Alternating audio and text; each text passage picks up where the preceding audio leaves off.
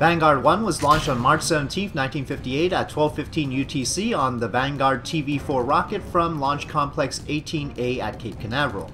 Its goal was to test the Vanguard rocket, which was a 3-stage rocket with an air-started second stage, unlike the 2 successful orbital rockets up to that point, Sputnik and Juno 1, which were deliberately designed so that all liquid engines were started on the ground. TV-4 stood for Test Vehicle 4, indicating that the Vanguard rocket had not reached operational status.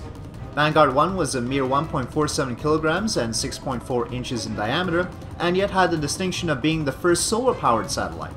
That allowed it to remain in communication until 1964 for around 6 years. The solar cells powered a 5 milliwatt transmitter.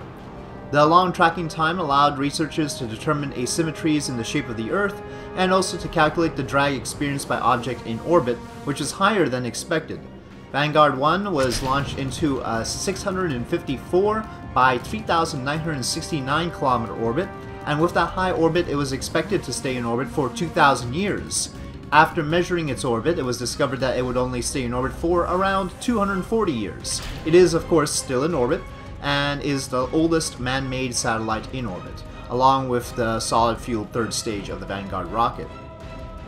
Initially, a conical shape was proposed for the probe to negate the need for a fairing, but it was changed to a sphere so that it would have a constant drag coefficient, and also a constant reflection for optical tracking.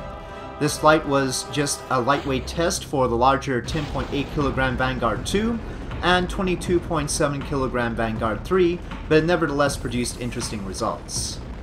It was also the first success for the tiny 10-ton Vanguard launcher in 3 tries after some embarrassing failures. With that, thank you for watching this mission profile of Vanguard 1.